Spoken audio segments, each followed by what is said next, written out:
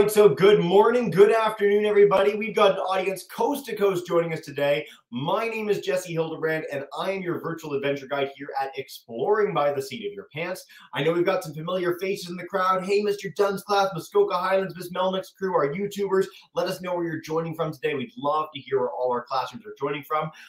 If you are joining us for the first time today, we are all about bringing conservation, adventure, and science into classrooms around the world. Everything we do, you guys well know, goes to our YouTube channel, so you can check out this program, over 2,500 others, and this entire epic series to come right there when we're done. Now, today we begin something that's been very special to me. For the last couple of years, we've had the chance to join a little bit early in doing an epic Ocean Week Canada extravaganza. Ocean Week Canada is this agglomeration of all the best ocean nonprofits, government agencies, amazing organizations, and individuals coast to coast to share stories, events, and more. There are hundreds of events happening across the country starting June 2nd through 11th as part of Ocean Week Worldwide.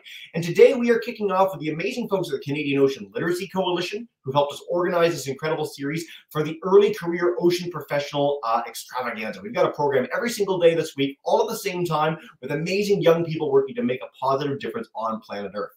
Today specifically, we are joined live by Amelia Nimmon. She is with the Hakai Institute, who works to understand and chart some of the amazing biodiversity in one of the most unique places on this planet, the west coast of British Columbia, and the islands there, sort of right on our furthest western shores. If you've never seen Hakai, hakai.org to learn more about them. We'll be featuring that a few times throughout the broadcast today.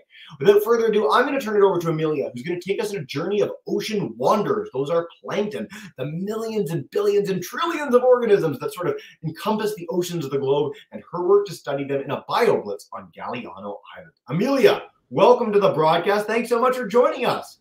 Hey, Jesse. Thank you. I'm very excited to be here today.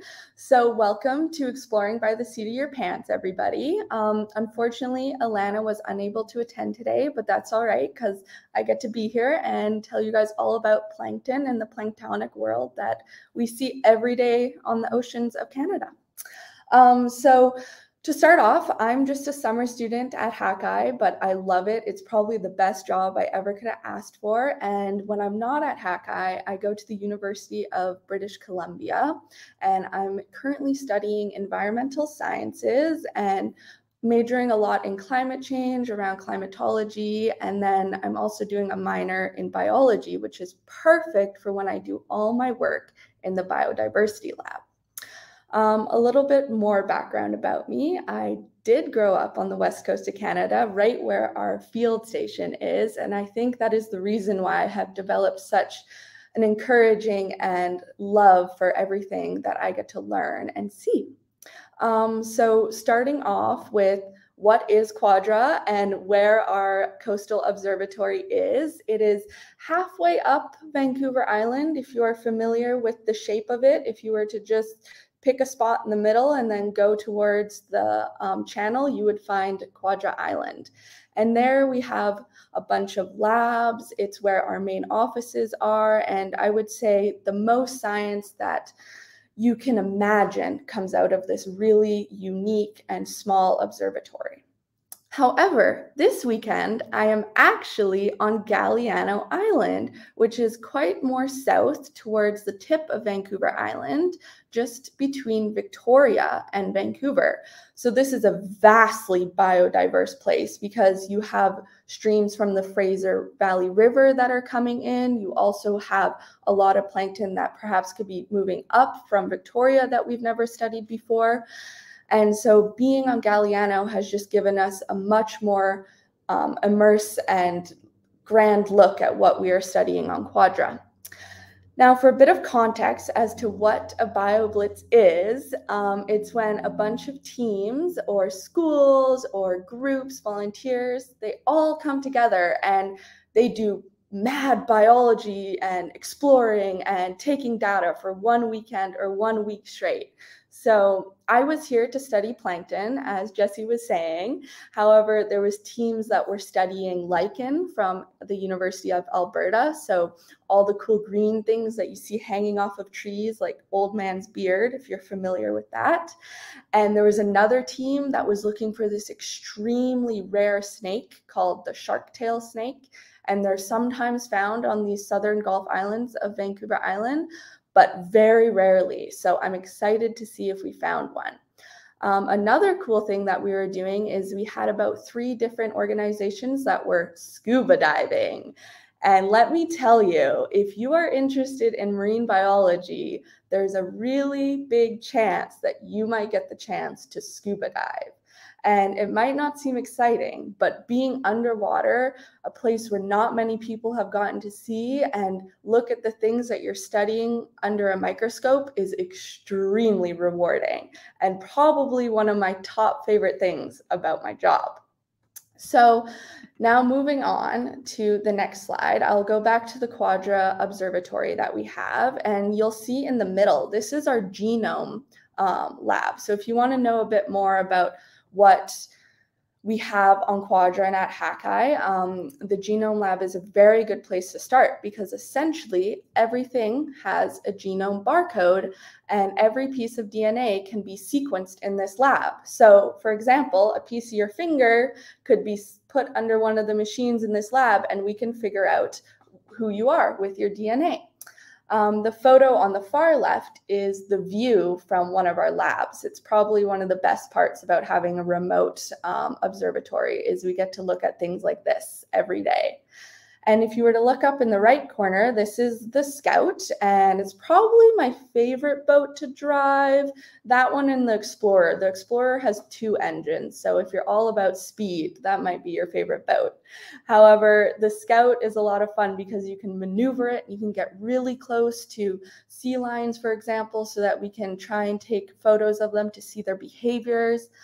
So that is a cool thing about having boats in these areas is you can even expand what you're studying even more. And if you were to look in the bottom right corner, you'll see a bucket of a sample I took on Quadra 2 weeks ago. And this is a sample from one of our sampling methods, which is called a light trap, and I will explain that further on. However, in this bucket, you see a lot of worms, and we call those polychaetes. Polychaetes are extremely cool because they come in every single shape and form. They're underwater. They're also above in the terrestrial world. So I do think that even though they're worms, they're pretty cool to study. So now moving on, I'm going to come back to our Galiano BioBlitz. So these are some photos that were taken this weekend. We were here from Thursday to Monday, and we got over 1,000 pieces of genome barcodes, which means we got over 1,000 things that we're going to be able to sequence back on Quadra in that lab photo that I showed you, and we'll be able to tell exactly right down to the family phylum of what this is, which means if you were to take a piece of DNA from my skin, you would be able to say, I'm Amelia Nimmon and I come from my family. So it's the same thing with all these organisms that we were taking. In this lab, we are going to be able to find it right down to its exact family that it's from, which is really cool because we're one of the only places on the West Coast that can do this, and it'll be very helpful for the future. But coming back to this slide, if you're to look at the far left, you will see that there is a beautiful sunset, and this is where we were camping while we were here. So if you like camping, you like being on the ocean, and you love DNA, as you can love many things, I would say this is definitely one of the best parts of it is camping. And then this up here is also everyone. We had a really nice dinner. That was nice while we were here. But this photo down in the middle at the bottom, this is our portable laboratory, which means we took a bunch of equipment from Quadra, packed it up really nice and well, and we were able to transport it here, which we do quite often, which means that we can do exactly what we do on Quadra, but here on Galiano, so we can spread our knowledge because science is all about sharing and collaborating, and something that I truly believe in and that I think Hakai does very, very well is we share our knowledge and we pass it around so that one day when more people have questions, they don't just have to come to me or my partners, they can come to everyone else that was at this BioBlitz or everyone that's going to read the papers from this BioBlitz. So the fact that we were able to come here is very, very cool. Here's another photo. I was very excited that we were able to set up the lab on Thursday. And down here, you can see at the bottom right, there's a scuba tank, and this is another version of our portable laboratories. And this is, we were taking all the samples that they got while scuba diving and taking little pieces from them so that we could release them back into the ocean and they would still be alive, because all you need is a micro piece, like the size of a piece of lead from your school pencil. That's all you need to be able to put it into our genome sequencer and find out exactly what family this organism comes from. So this is why we decided to do it near the ocean, because it's much nicer than having to, unfortunately, kill a few of the organisms. So that is another cool part about being portable. And now just a bit more of an explanation as to what I do personally. I fall under the lab technician and field technician category. Personally, my favorite is probably field technician, because we get to drive boats and scuba dive, as you see in this center photo here. This is us diving at Retreat Cove. I personally am not diving in this photo, but two of my coworkers are, and I was very envious, and I think they had an amazing time. They found some really cool things for us to study back in our lab. And then this field, or this, my apologies, this photo on the right is us doing some more sampling. This one's kind of boring. You could do it at home, which you should if you want to, because it's very cool. But you just take some nets and you put them in the water, and then you collect everything that happens to fall into that net.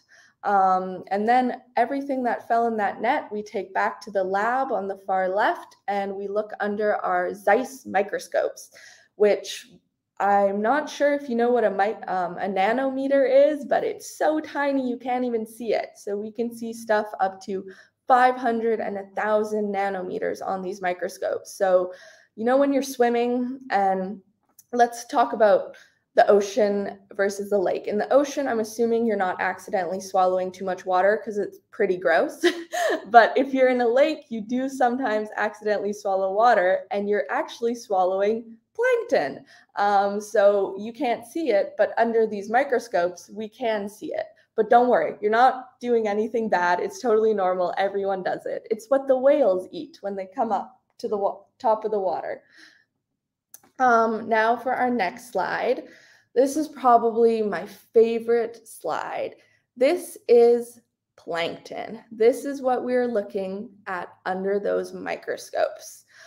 So I think a few of these are pretty obvious. Like this guy at the far bottom left corner is a starfish, and the little red dots, I hope you can see them because it's very unique, but those are its eyes, and that's how it sees to go up to the surface at night when it's light and to go back down when it's dark. So that is very cool that we were able to see that. The one right next to it on the bottom is a nudibranch, which is probably everybody's favorite plankton in the whole world. It's actually a sea slug. And this nudibranch is orange, but sometimes they're purple, sometimes they're pink. I've seen blue ones before. So I think nudibranchs make the rainbow of plankton worth studying. And then this guy next to the nudibranch is also a starfish, pretty easy to see. But for example, the guy in the top right corner, the green one, he's a decapod, which is a crustacean. So he's going to turn into a prawn or a crab, something that has a hard shell. But since he has yet to develop his shell, he is in plankton form and he has no way of swimming. He just flows back and forth. Whatever way the current moves is where this little green plankton goes. And the guy in the middle that looks like a fish, well, that's a fish.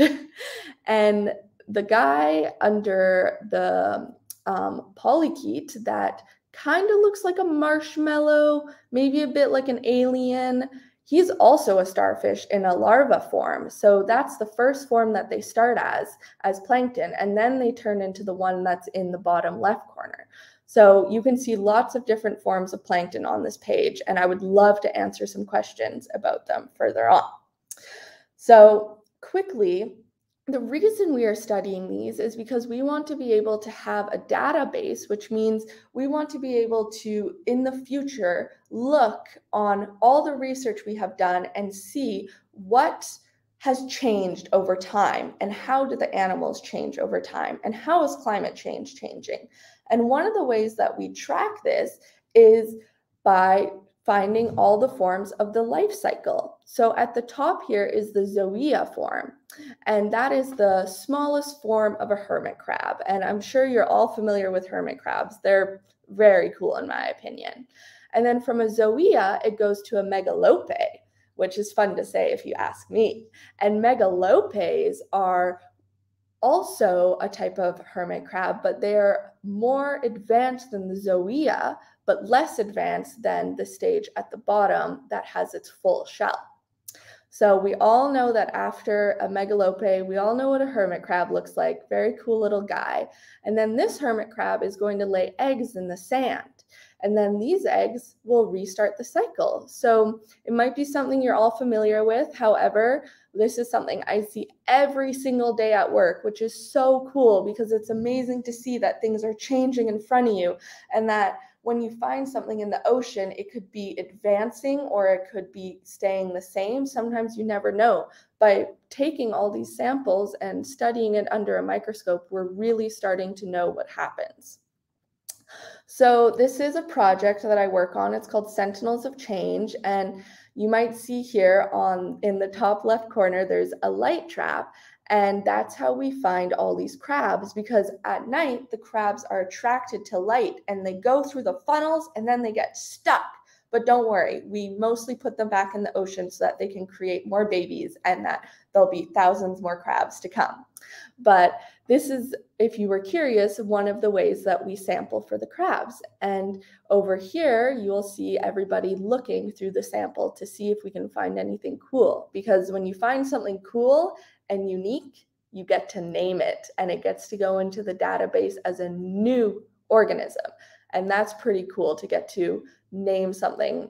I try not to name them after myself, if I'm being honest, but there might be one or two that are called Amelia, spelt in some variation. And now it's going to go back to Jessie, who's going to show you a video that my team put together last year that's very useful about plankton. Dive beneath the surface of the vast North Pacific Ocean. Shrink down and discover the wonderful lives of the tiny, the miniature, the micro world. Drifters, swept along by the current. These are plankton, living epic lives just out of sight. They're some of the most bizarre and otherworldly plants and animals on Earth. Though many of these critters are too small to see with your own eyes, they're some of the most abundant life in the oceans. And without them, the world as we know it would cease to exist. Come with us to experience the ocean like you've never seen it before in Season 1 of Micro Worlds, Plankton. So that is it for my slides, but if Jessie would like to come back to me, I can explain a bit more about why I think if you guys have the chance, you should look up Micro Worlds on YouTube, because there's 5 videos and they explain exactly what I talked about, but you get to see more organisms from the small, tiny little plankton stage to the way bigger stage. So this is one of my favorite resources to tell people about, and I think that in classrooms especially, it's fun to watch during lunch perhaps. That's usually what I tell people if they're like, what do we watch? I like Micro Worlds, yeah. But thank you. Amazing. Well, thank you, Amelia. I'll make sure all our classes get the Micro Worlds Plankton playlist on YouTube. It's a really incredible resource for a lot of classes, and they're super short videos. They're even shorter than our short videos that we put out. I know. If you guys love the daily dives we've got going on, you'll certainly love those. Amelia, if you want to come out of screen share, see us again, have a bit of a conversation, whatever you need to do to make that a little easier for yourself. Live classes, I'm coming to you all for questions. We've got our amazing groups today that I highlighted at the beginning of the broadcast. If you're on YouTube, let us know where you're joining from. We're going to have an extra special Q&A today. So let's dive in. Mr. Dunn's class joining us at Rainbow Schools. If you guys want to come on in to kick us off in Sudbury, you're good to go. Hey. Okay, great presentation, Amelia. I don't know if that was your first, but it was great. Nehemiah has a question he'd like to ask you.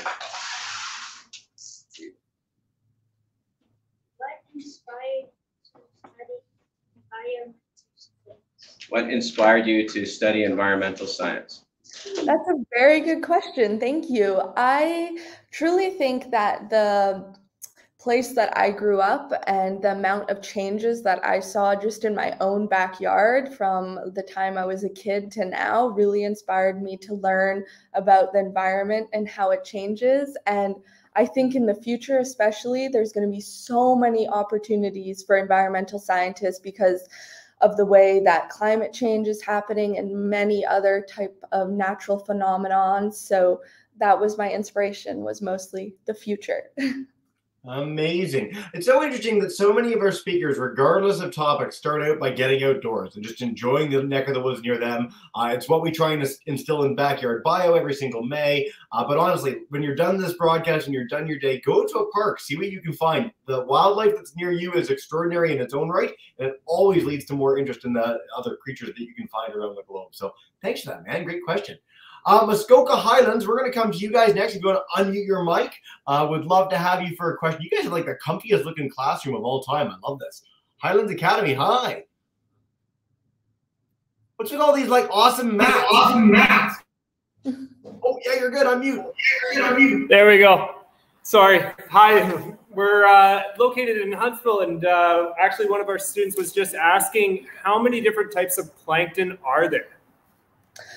Wow, so it's probably in the billions if you were to go ecologically and also look in the past and what's to come, because it's always evolving.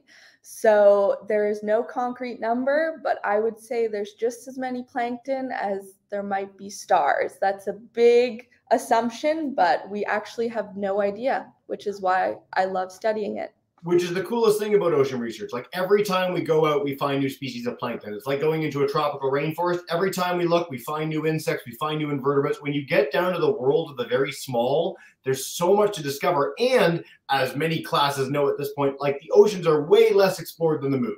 We have taken the smallest sample of ocean wildlife, and we're starting to sort of use these new tools to discover ocean wildlife in entirely new ways, looking for just DNA, for instance. You can get a spoonful of water, a cupful of water, and assess it for environmental DNA and find out that there's tons of things that we've never seen. We don't know what they look like. We don't know anything. So it's really the number of creatures is in the trillions, if not more, and the number of species is we have no conception. So I love this question. Thanks, Muskoka Highlands.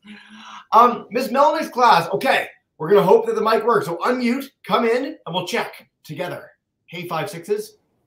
Okay, can you hear us? Yes. Yay! Go ahead, Mom. So, every time you take a big gulp of lake water, how much organisms are you actually swallowing? Great question. That is awesome. So let's use an example. Let's pretend it's like a handful every time you accidentally swallow some water. Yeah, like what Jesse's holding up. There could be anywhere from 2 planktons to over 1 million in that gulp of water. That is unfortunately the answer. Well, but this is the thing, though, and it's such a weird thought that we're consuming this many things. But if you really look at the natural world on a micro scale, life is everywhere. You have little mites that live in your eyelashes, all of you. Like every single one of you in this class today have little mites that live in your eyelashes. It sounds ridiculous. If you look at it under a microscope, you will find them there. We have worms that live on our skin. If you have a puddle outside, there's like 1 billion things that live in that puddle.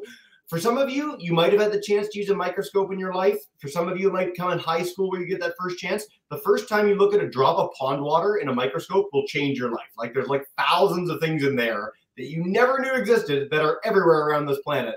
And it's just mind-blowing. So I'm so glad we got that question. YouTubers, don't be shy with your queries. We're going to do a couple more rounds. We've got lots of time because Amelia had like the quickest presentation ever, and I love it. So Mr. Dunn, come on back in, guys. Hey. Ashley, I'm going to ask you a question.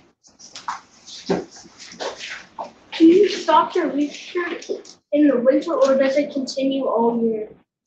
That's an amazing question.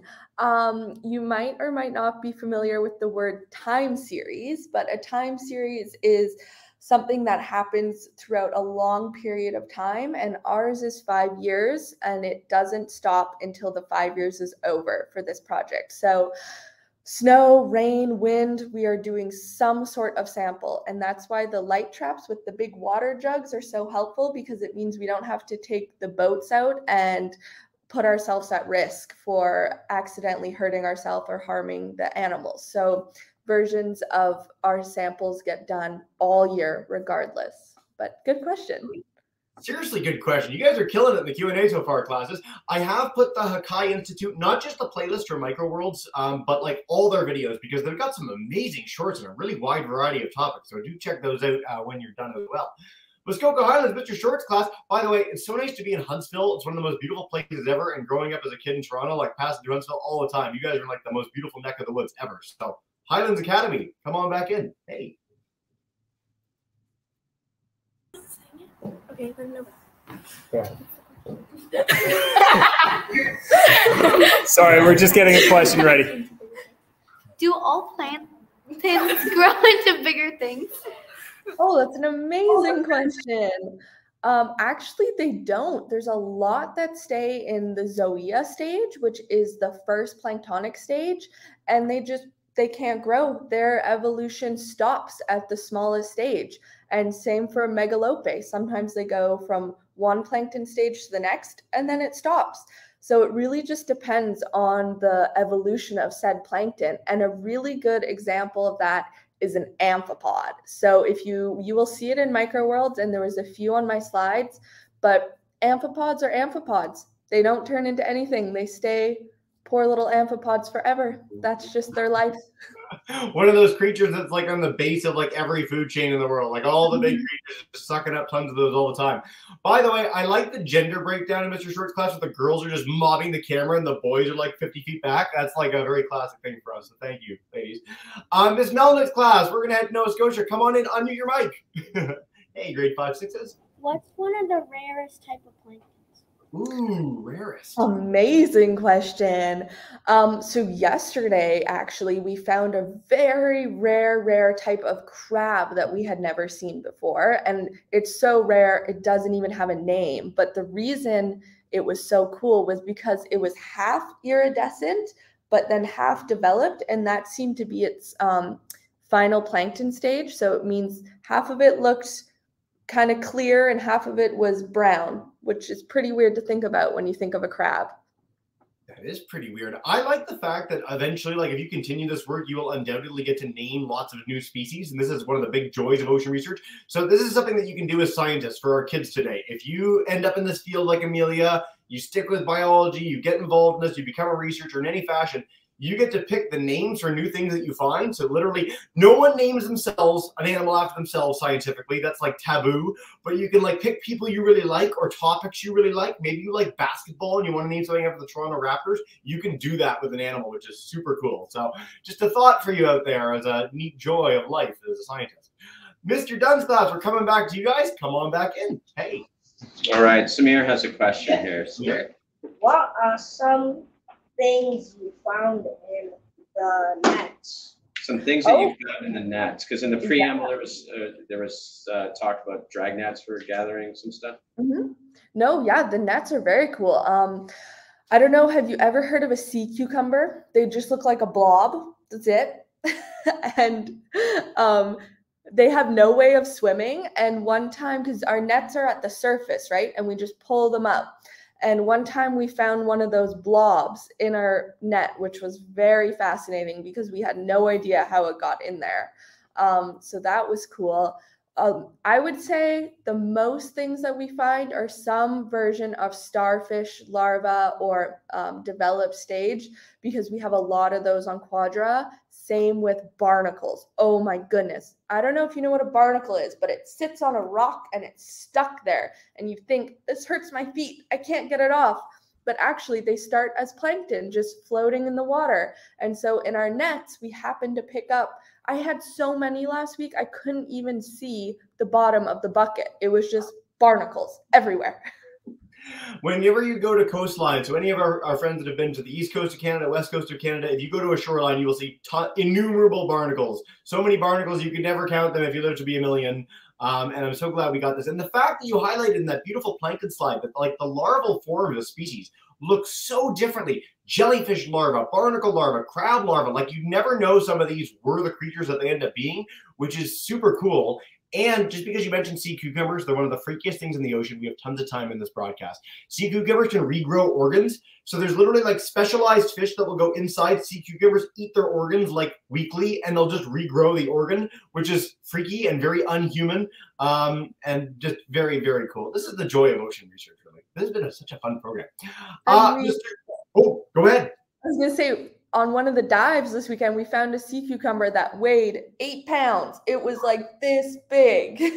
They are really a lot of, I know where I'm in Newfoundland. We have an aquarium near us where people can touch sea cucumbers. They get them locally from the bay and they leave them there for a bit. It's one of the freakiest kind of creatures that you can interact with or see. If you ever get a chance to see one live in a great accredited aquarium, they're a special creature.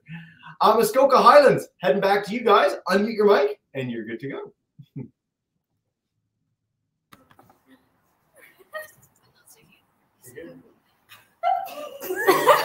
Oh my God.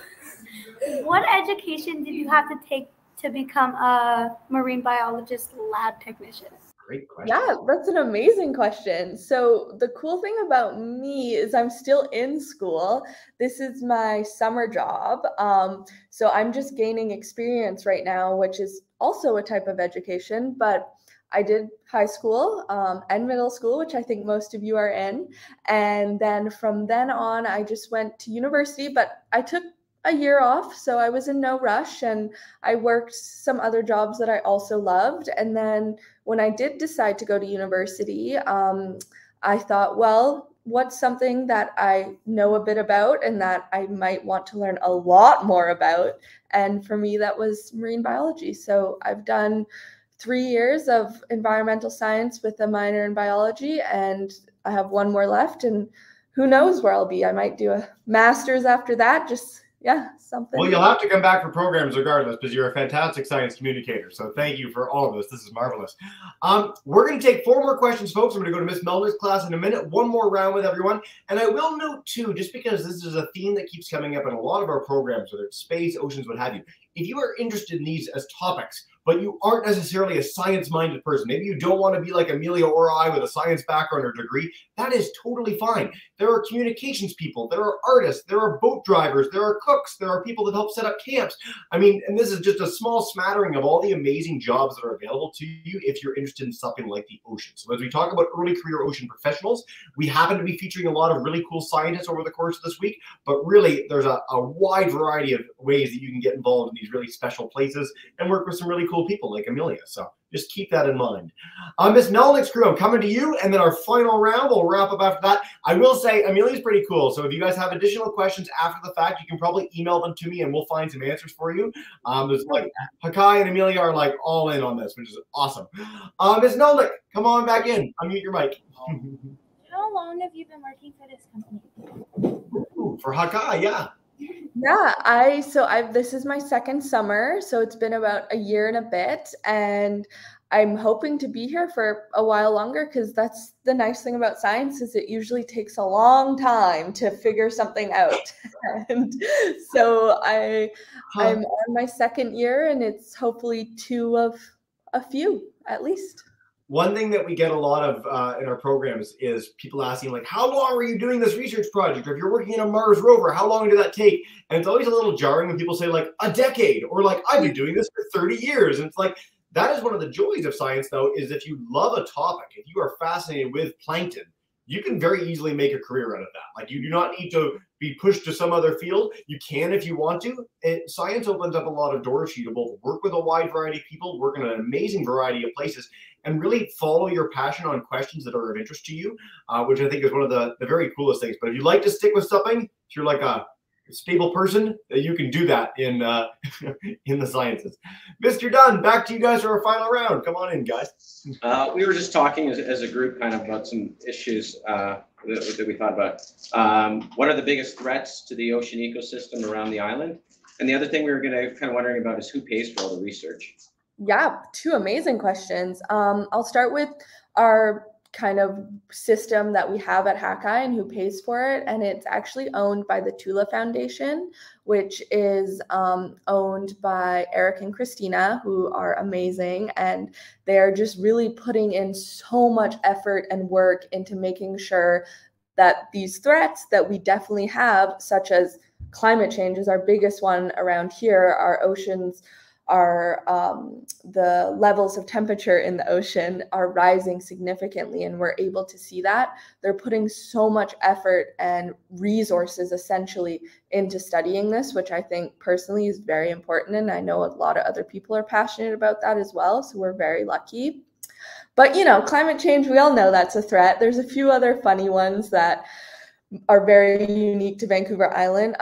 BC ferries, actually, quite a threat. They create really big wakes that are not good for our shorelines, and they're also not good for the marine mammals in the ocean, like the whales. And if we don't have a lot of whales, then we don't have our life cycle that's happening, which essentially could really influence the plankton in what I'm researching. Another threat that we have around here is just weather. We've been having a lot of droughts and then really wet winters that we're not seeing. And when these weather type of phenomenons are happening, they're affecting our ocean significantly because of the runoff from the coastal mountains. If you're familiar with Vancouver Island or the coast, kids, it's basically mountains, ocean. That's all it is. You got nothing else to worry about. But when the mountain, all the water comes down into the ocean from the mountains, it can cause some significant effects. And there's a lot of people at Hakai that are studying that as well. I'm really glad you mentioned a variety of threats. This is something that we hear with not just ocean conservation, but global conservation. There's a lot of challenges right now. The good news is that there's literally millions of people around the world that are working on this every single day, trying to find ways to mitigate those risks, bring back the wild, and do a lot of good. And so conservation can seem kind of a pessimistic field sometimes, and I really, as someone who gets the chance to work with so many conservationists around the globe, scientists working to study this, there's so much reason for optimism. It's a really exciting time to be in this field, because we've really started to broadly recognize the impact that we're having and work to make positive and tangible solutions, which I think is really, really exciting. So, Mr. Dunsclass, thank you for that. Muskoka Highlands coming to you, and then Ms. Melnick to wrap up. Mr. Short, hey. We have two questions. Yeah. What has been your most successful find? And how deep can planktons go? Wow. Honestly, I should have mentioned how deep plankton goes in my slide. That's such a good question. And obviously, of course, what's the coolest thing we found? Because that's something I'm very passionate about. But for how deep plankton goes, it's through most of the ocean at all levels. So we do some of our sampling at 400 meters, which is very deep. We do some of our sampling at 2 meters, which is very shallow. And as we all know, the ocean is not explored, but I'm assuming if we were to go millions of meters down deep in those trenches, we would find some sort of life, and it would most likely be in planktonic form. And then what's the coolest thing we have found? It was that nudibranch. I don't know if you remember, it had like the orange kind of, we call it I forget the name, but the orange thing that is coming off of it, we were all jumping with joy when we found that, because it is very pretty and mostly found in the tropics. So the fact that we were able to find it here, I think that made all the scientists that I work with quite happy. I'm so glad you mentioned this, because pretty much universally when we have ocean people on, if they talk about the prettiest thing in the ocean, it's nudibranchs. So sea slugs, it's like a criminal libel of the name of what these creatures actually are, but they are the most stunning things on earth. Look up sea slugs. It's an easy way to find nudibranchs very readily online. It'll blow your mind when you're done the program. Ms. Melnick's crew, we're going to wrap up with you guys. Classes, this is one of the best Q&As I've been in a long time. You guys are so keen and so enthusiastic about this, so thank you all so much for all of this. Nova Scotia, wrap it up with you. Hey. All right, we have two quick questions. Let's do it. How much organisms does a blue whale swallow every day? Ooh, and? And how many see-through species are there? Ooh, how many see-through species and plankton are blue whale swallowing? No pressure. I know, this feels like I should really start studying blue whales, because I think their connections with plankton are huge. Well, I know that, so it might be something I do in the future, because it can change. But I actually don't know. I would say that there's gotta be a really cool YouTube video on that. Like, I'm assuming a lot of people have asked that before. I just checked this. It was like a Google thing because it's such a niche question. 16 tons they can silt through a day, which is crazy. So again, the individual plankton that make that up, given how tiny they are, is in the many, many millions, if not billions. But a very cool thought. And then see-through plankton or see-through creatures. Okay, I would say this is very cool. My last thought, and you'll find this interesting. All plankton can be see-through. And what makes them not see-through is what they eat. So you might have seen a green plankton and an orange plankton. That's because the one that's green ate something green. The one that's orange ate something orange. And so that's how they become colored. And then as they develop as well, but when they're in the plankton form, most of them are essentially see-through. Very, very cool. Unexpected. Thank you for that wrap up, Amelia.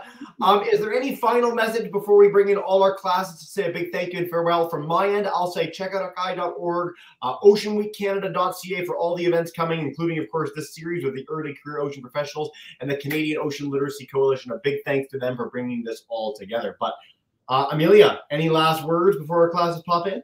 Yeah, thank you so much for coming, everybody. I had a great time, and I hope you learned something, and I definitely did too. All these blue whale questions are making me very curious. Blue whales are pretty awesome, I must say. Well, Amelia, it's your first broadcast with us. What we do to wrap up every program, I'm going to bring in Mr. Dunn's class, Mr. Short's, Miss Melna's class to join me in saying a big thank you and farewell. You are all in the broadcast. Thank you.